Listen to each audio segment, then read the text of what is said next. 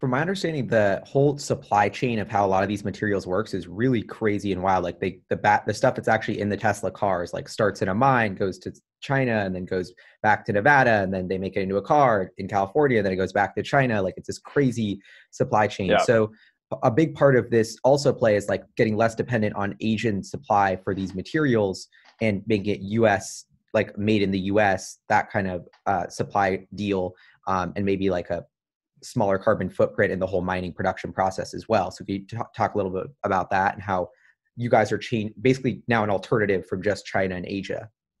Yeah, absolutely. And that was a critical part of the business when we set up Pure Graphite, was to show that we could support a materials supply chain outside of Asia.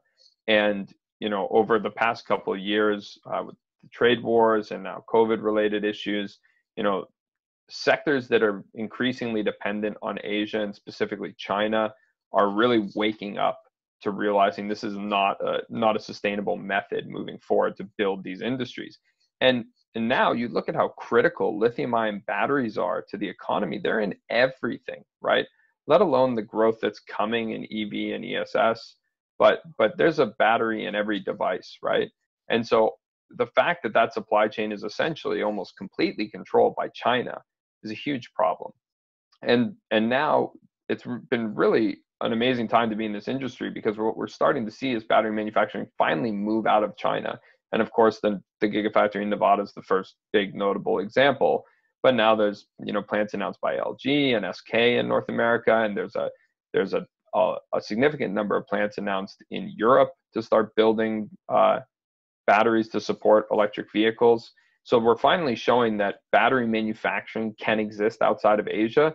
And then in our mind, a few years ago, it was clear that the next step for that is, if you remove your reliance on Asia for building the batteries, but you still source all of the materials from Asia, that doesn't actually solve the problem, right?